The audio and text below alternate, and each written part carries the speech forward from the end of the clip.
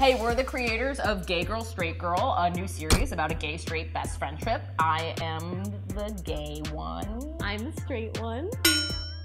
When Lee found me, and I mean found, like on the street, I needed help. I needed a lot of help. Okay, one time Ashley told me, and this is a direct quote out of her mouth. No. Conditioner is bad for you. No, I didn't say Yes, you did. No. Shh. She said that conditioner is bad for you.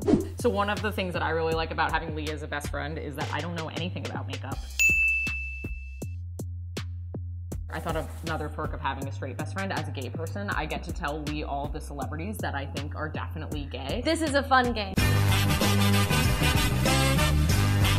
I think one of the more common questions that I get is, are you dating Lee? And the answer is obviously no, we're best friends. Just because being gay is different than being straight, people over-sexualize being gay. So as soon as they hear that you're gay or anyone's gay, they're like, whoa, and they like throw like sex all over you. So they assume that if people don't stop throwing sex all over me. Something that I didn't know was that I don't understand the signs that women give off sometimes. Not at all. Yeah, I'm really bad at it, actually. I had no idea that I didn't understand women. No, I can think of a few Snapchats you've gotten and a few texts you've gotten where you're like, wasn't that funny? And I'm like, she's trying to bang you, obviously. Lee helps me a lot with girls, but I have absolutely no contributions to make when it comes to guys. I don't understand them.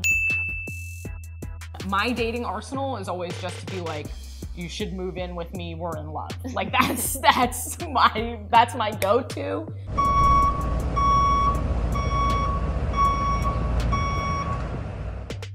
Ashley really taught me to believe in myself a lot more than I had prior to meeting her, because she really kicked my ass into gear with just not really giving a fuck about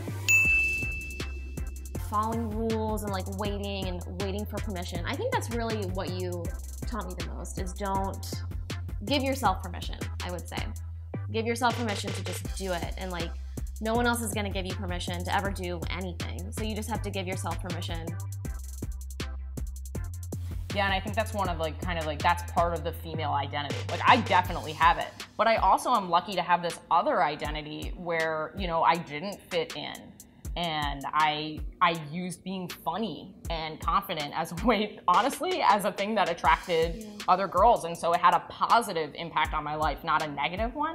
Whereas I feel like being confident and funny can actually make you unattractive to a lot of guys. Not all guys, obviously, but a lot of guys. So like that reinforcement pattern never happened for me. My social life has been pretty good without balls in my face. I prefer it, actually.